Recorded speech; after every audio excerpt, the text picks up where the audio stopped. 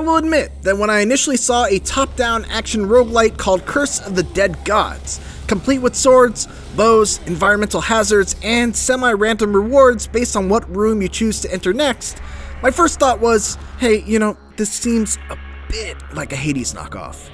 It turns out I was completely wrong. Despite featuring a smorgasbord of clear influences from other roguelites, Curse of the Dead Gods stands out in that increasingly crowded genre thanks to some cool new ideas of its own. Its curse and corruption mechanics add an extra strategic layer to its already excellent reflex-heavy hack-and-slash combat by forcing you to make tough and meaningful decisions at every step of every adventure it takes you on.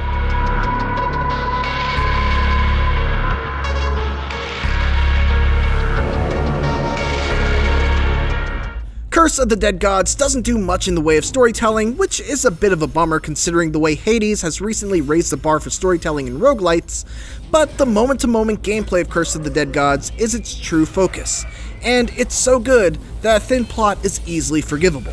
All of the familiar roguelite mechanics that come with the territory are here. You fight your way through increasingly tough procedurally generated levels, collect new weapons and upgrades along the way, and when you reach the end, or die trying, you start your next run from scratch, except for permanently unlocked upgrades that make your next attempt just a little bit easier.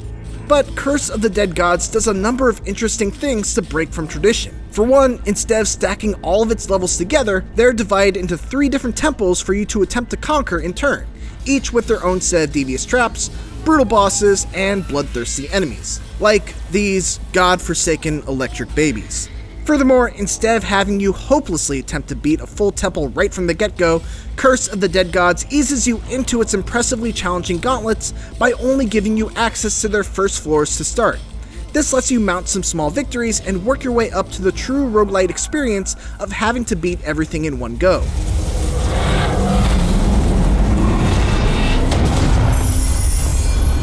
From those small victories, you'll gain crystal skulls and jade rings to purchase permanent upgrades, like powerful buffs called blessings, better starting weapons, shop inventory reroll tokens, and weapons that get added to the pool that can appear in future runs. It's a progression system that borrows a lot from the ideas that work brilliantly in Dead Cells, but there are a couple of factors working against it in the context of Curse of the Dead Gods. For one, Dead Cells' system of adding new gear to the existing pool works great, partly because there's such a breadth of different types of weapons, items, and gadgets that can dramatically alter how you approach a run.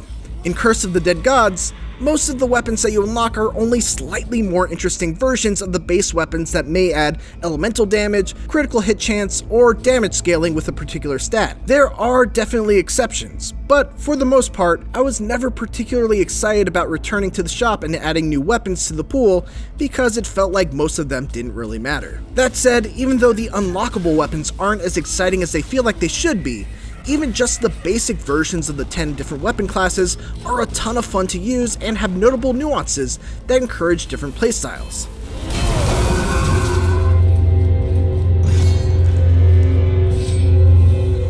Curse of the Dead Gods combat is mechanically simple but impressively deep.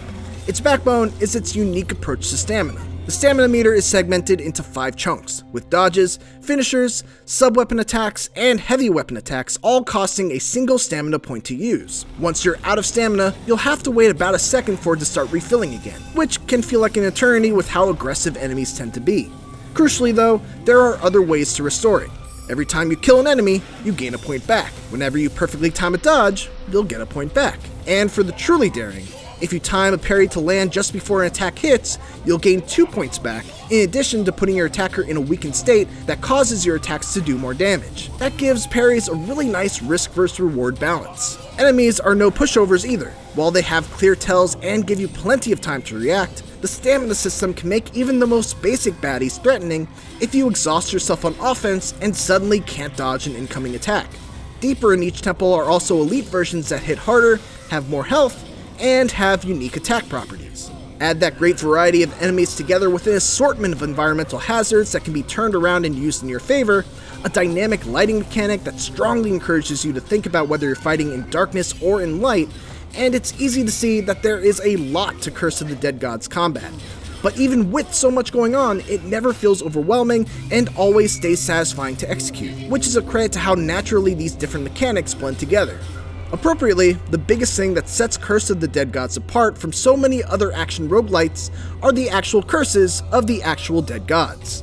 Alongside your life meter, there's a corruption meter that fills whenever you enter a new room, take darkness damage, or decide to buy an item with a blood offering as opposed to paying with gold. When the corruption bar fills up, you'll be burdened with a random curse that ranges from only slightly bothersome to the extremely annoying.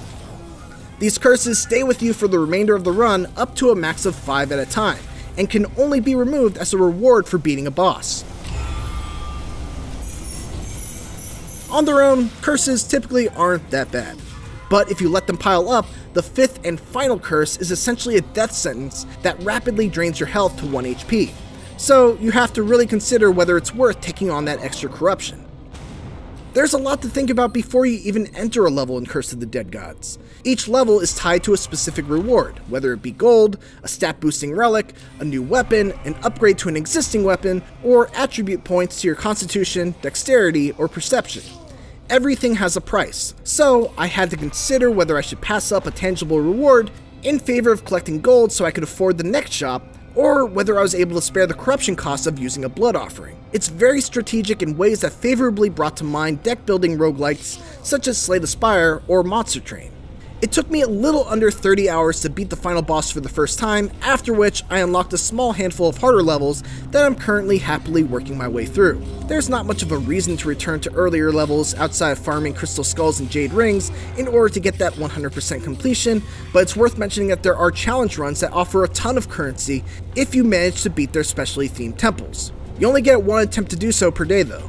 They're neat diversions and offer a nice taste of the full temple experience even while you're still early on.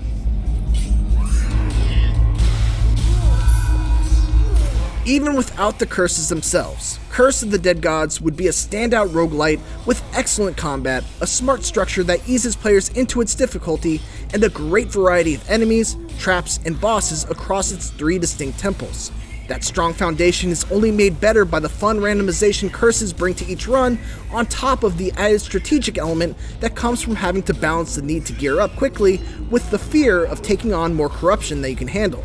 Its between-run progression systems didn't do much to hook me compared to the simple drive to best its hardest challenges, but even without that carrot on a stick, Curse of the Dead Gods is a blessing in disguise. For more Curse of the Dead Gods, check out the first minutes of the game. And for everything else, keep it here on IGN.